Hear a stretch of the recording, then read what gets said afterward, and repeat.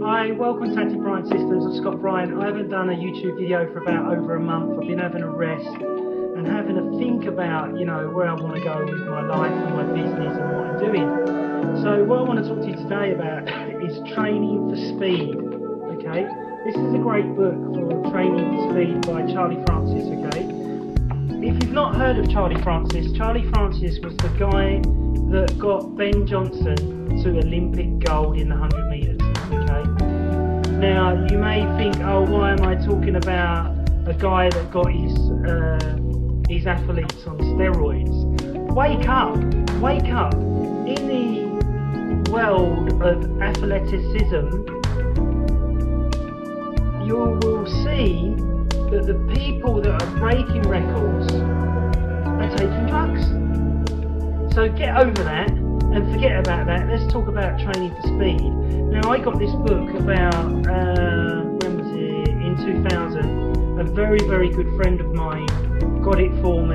It's really hard to get hold of, so you may not be able to get hold of this book, but there's some great tips in there. He recommends heavy weight training. He recommends keeping your intervals low and not too long if you're training for explosive speed. Now, when I train in the gym and I'm training for explosive speed, if I get into a street fight, I'm making sure that I'm hitting the bag or hitting something as hard as I can for the shortest time possible. I don't believe that you should train for 4 hours in the gym in which to become an Olympic champion boxer. I think you need to concentrate on your speed and your power as optimum in the first round. Okay, many street fights only last about 20 seconds. Okay, if you're good at what you do, if you're good at your art. So in Charlie Francis's book, he explains about how it's important to get your musculoskeletal system normalised, how to make sure that you've got perfect posture for optimum performance, how to make sure that you're lifting heavy for short durations of time, making sure that you keep as strong as you possibly can, and you never go away from, say if your deadlift is 160 for 12, you should be doing 180 for 2. So making sure that you stay in the power all the time, so that can cross over into when you're on the track. The thing that I like about this guy is that obviously he's a scientist and he used drugs in which to get Ben Johnson, in which to be unbeaten in the 100 metres, but when they found out he was on drugs, because they missed his cycle of time of when he was on the drugs, and that's how they caught him. But he was still one of the fastest men on earth.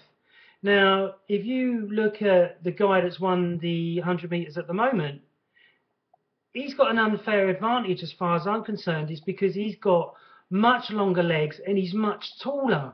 So that means that his stride is much more wider, and that's what's given him that power in which to power up in front of other sprinters.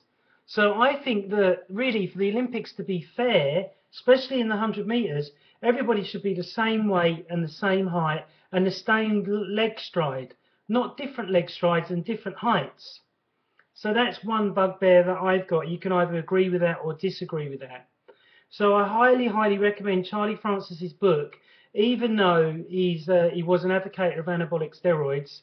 But if you look in all sports, footballers are getting cortisol injections and different injections into their injuries to get them to recover really quickly so they can play again. So that's a form of steroids, and that's a form of enhancing their performance by taking a drug to make them play better. The tennis players are taking beta blockers. I'm not saying all tennis players are taking beta blockers. Then you've got the sprinters, the sprint cyclists, you've got the tennis players, you've got the golfers. All of them are taking one stimulant or another in which to enhance their performance.